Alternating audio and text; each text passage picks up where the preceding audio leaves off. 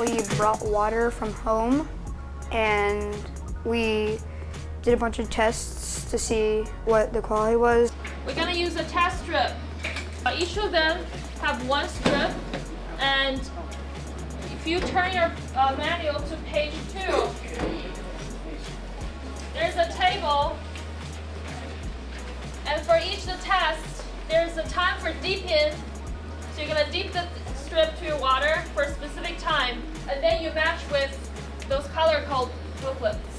1, 2, 3. What am I doing? Dip. Okay. And out. And now we wait 60 seconds. So we did like pH testing, turbidity. Well, turbidity is how much carbon it covers. If it rains, it goes down the mountains and goes in a bunch of dirt. The dirt's going to cover the water. It's hard to see through it. It's not clear. Turbidity of Coke.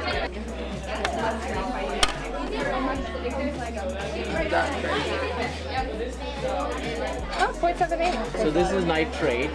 So you have about 5, right? Between 0.5 and 5.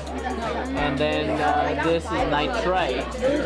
It's less than 0.3, 0.15. Right now we're testing for the total hardness of the water. It seems to be harder, the darker colors.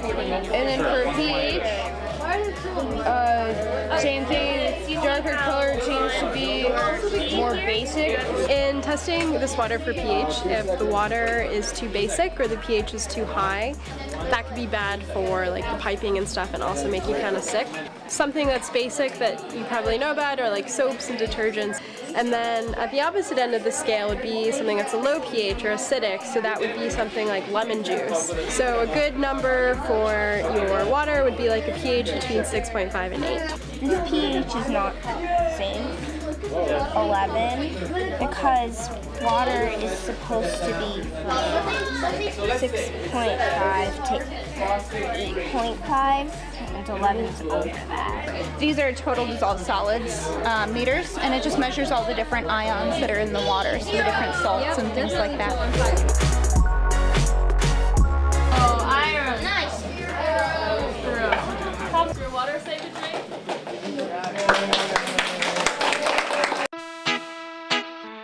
For this activity, we are cleaning purple or dirty water, and we're trying to make it clear as drinking water.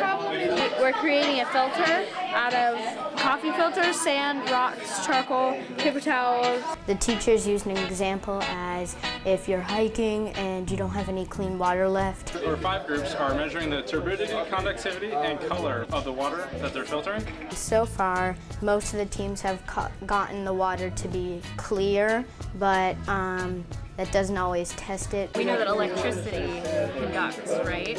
So there must be something else that's in your water that's making it more conductive. So do you know what you can dissolve in water so that it conducts electricity?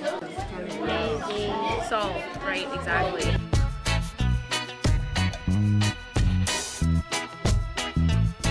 I use carbon and sand. 8 coffee filters, paper towel, and a lot of charcoal. Yeah. Playing the rocks in the sand. Yeah. I think that's a good idea. Grayish, blackish. Maybe we should take the carbon out. Think about that. I should do it without carbon. Oh, yeah, it's coming out clean.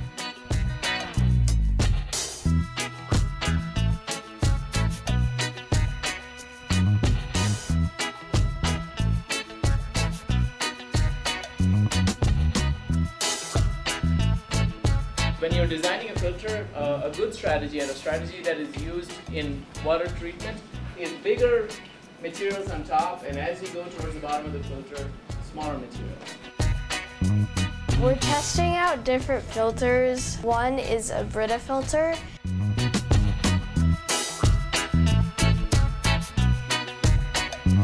So it has carbon particles in it. so that cleans the water. One is a nano filter. You use a piece of membrane that creates a barrier, and then you use the pressure as the driving force. You filter the dirty water through this membrane, and then you get clean water. They call it reverse osmosis. Osmosis is water flowing, and then reverse is just like getting all the stuff out of it. The third one is the distillation, which basically evaporates the water, and then that gets out the salt.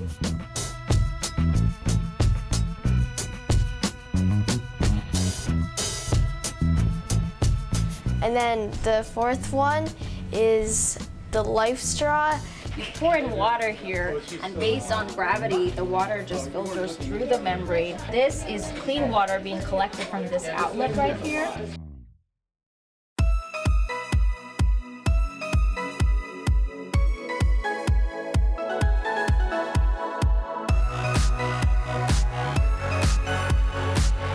We are a wastewater collection and treatment authority for the greater State College area. So what you're here to see today is what we call our advanced water treatment system. The original feed water is the wastewater that comes from your homes and businesses, and it goes through microfiltration. There's 90 of these in each microfiltration unit, and there's thousands of straws, right? Between the MF unit and the RO unit, we now have an ozone generator. You can see that it says the inverter is on, it's making ozone. Reverse osmosis quality water goes through ultraviolet light for disinfection. And also we add a little bit of sodium hypochlorite. So Spring Creek is a high quality cold water fishery, and so we have very strict limits on the water that we discharge into the stream. We are drawing how Spring Creek looks to our eye, and then we're going to go into the water and investigate what's in the water as in the animals that live there and the water quality. On the outline of the stream itself, we want to draw all of like the big things we see here. These are cross sections. So pretend this is like the top of a cake, right? We're looking right onto it. We're just drawing like the rocks, the water, how deep it is. You're gonna look at pools, ripples, and runs, and then the next one is the particles on the stream bottom. I found a snail shell right here. It's a rock that looks like a shark tooth. Maybe it is a shark. Probably not. Yeah, and so we're gonna have a competition to see who can find the most caddisflies, mayflies, and stoneflies, and then whatever else you guys find out here. One person's gonna be holding the D-net. The other person is going to be in front of it, kicking up rocks for a minute. 15, 14, 15.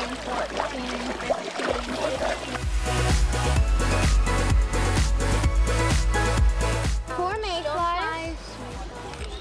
We found everything at least. How many? It's a caddisfly larva. We really got a lot of What stuff. is that? An amphipod.